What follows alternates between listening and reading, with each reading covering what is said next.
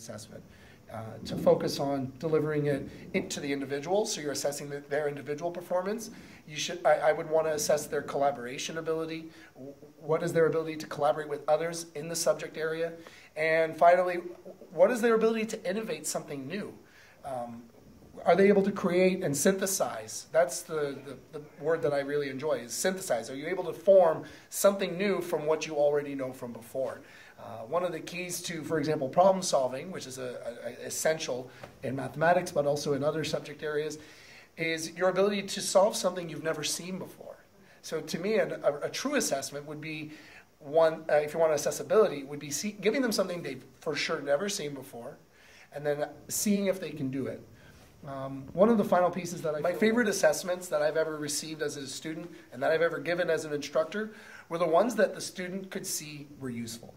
If the student sees use out of it, sees them applying it in their field, sees them applying it to a particular problem, they really enjoy it.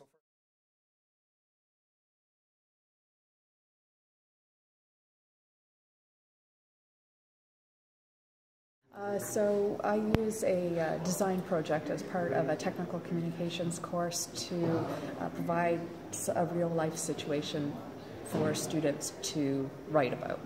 So they implement their communication skills by writing about their design and then presenting it to the class. They also have to work in teams so they can practice communicating amongst each other, whether it's through written communications or just during team meetings and things like that. So we're putting into practice the skills that we talk about in class, and we expect that graduating engineers have through this design project, and focus on the communication within that project. An ability required to do it. While I did have all those resources available to me, those resources were translated into an actual product. I was able to innovate and create something new, and it consolidated all of my learning into a confined area.